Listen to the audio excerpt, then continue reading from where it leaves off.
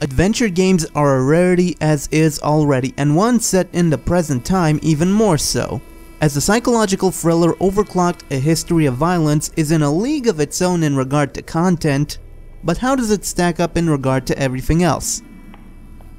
You play as David McNamara, a psychiatrist assigned to Staten Island to investigate 5 young adults' condition to find out what happened to them and why they ended up in such a sorry state, as before being committed, they took to the streets armed and naked. The game paints a bleak picture from the very beginning. David's marriage is falling apart, New York is hit by a seemingly endless thunderstorm, and the psychiatric ward you're in resembles a jail. See you later. Yeah, welcome to 1960s Romania, David. You can thank your government for the conditions.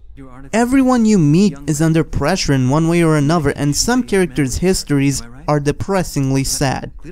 The story gradually unfolds as you evaluate and converse with your patients, and better yet, there's not a single predictable moment in the story. It's safe to say that Overclocked's narrative is its strong point, and if that's what you're after, you can't go wrong here, even if it takes a slightly silly turn towards the end. But this is still a game we're talking about, and all the story in the world won't make up for shoddy or missing gameplay. Overclocked is a point-and-click adventure. Indirect interaction is at the order of the day, however many adventurers are likely to notice one thing: Overclocked's puzzles are an absolute breeze. This isn't because the game is glaringly obvious, but rather because the design takes an intuitive approach to progression. There's no wacky combinations or even dialogue puzzles to speak of.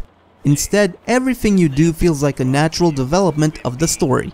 For instance, it makes sense that you would go out for a drink after a hard day at work, or check your answering machine before bedtime, and it's these kind of intuitive interactions that are king in Overclocked.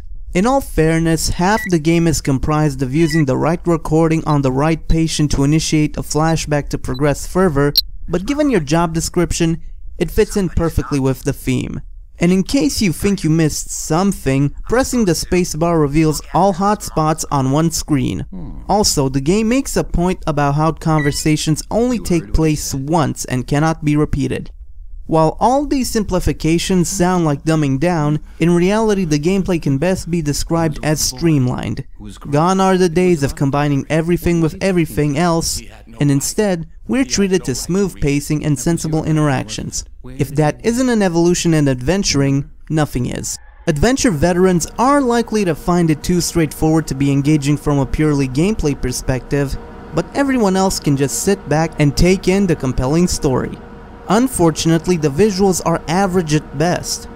Environments are typically excellent, but character models are basic and there's no facial animation to speak of.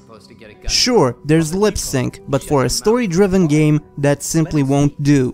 The voice acting and sparse music are more than adequate, and the game does employ the old trick of having characters' faces fit their general mood, but the presentation is simply inadequate for this type of game. Even worse, the pre-rendered cutscenes are thoroughly inconsistent as the models used literally differ from cutscene to cutscene. It's still mostly good given that the developer probably had a next to nothing budget, yet it's an annoying irony that games with top-tier visuals waste them on subpar stories, while story-driven experiences have to make do with basic visuals. Overclocked is an adventure unlike any other, and while it falls short in certain aspects, it succeeds in most others and ultimately makes for a unique and compelling, if depressing, experience. Those looking for a more relatable, realistic story are strongly advised to take the plunge, whereas adventure regulars might be better served with something more traditional. I can hear footsteps in the hallway.